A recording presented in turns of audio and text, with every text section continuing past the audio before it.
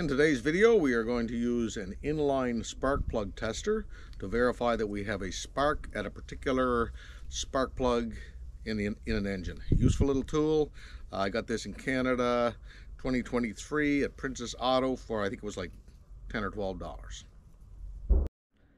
The reason that I'm making a video on the spark plug tester is because my van has been running extremely rough. I put my code reader on it because the check engine light came on. I'll put a link down below to using this code reader. And it came up with a P301 code. And that is a cylinder 1 misfire. If you can see this in the book here, the Haynes manual, hopefully you can get one of these. I'm sure you can Google it and find out. It says cylinder 1 misfire detected.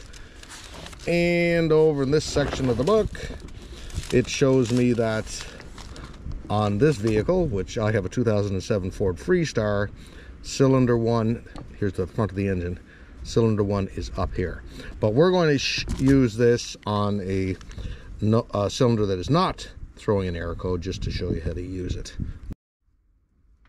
We are going to remove the spark plug wire off of cylinder number 6.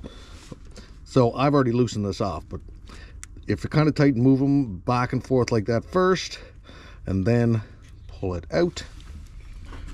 Then we take our spark plug tester and we put this end over the spark plug, like so. Push it in there till you kind of feel it pop in. And then we'll take our spark plug wire. Oops, I'm going to move my camera here. And you put this, the boot, over that end of the tester. The metal probe is on here good and secure, but I don't like the way this is popping onto the spark plug down there. It's too loose. Here's an old spark plug when I remove them. So what I'm going to do is tighten that up a little bit there. So, more than that maybe. We want a little better, a little snugger of, oops, that'll be snug. Okay, now I'll go the other way and open it up. But you see what I'm getting at. You want that to take a good bite on the spark plug. So, there, that'll open it back up. Now, we'll put that in place. Now that I crimped that with our pliers, yeah, that feels better.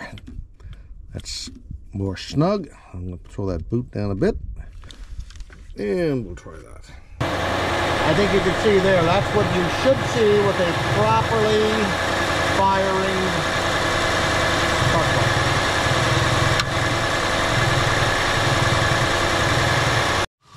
I just want to show you something if you're troubleshooting something like this. I took the van for a test drive with the spark plug tester still on.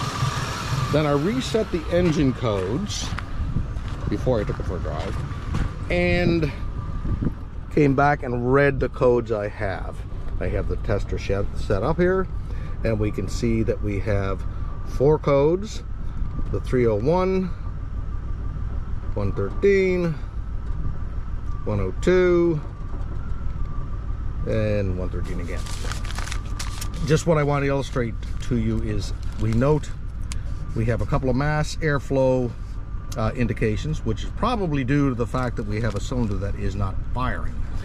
And the 301 cylinder 1 misfire, we saw that that code is still on there. But we do not have a code for the cylinder that we had a spark plug tester on, because even with the tester on, that cylinder is firing correctly. Anyway, I hope this was helpful. Thanks for watching.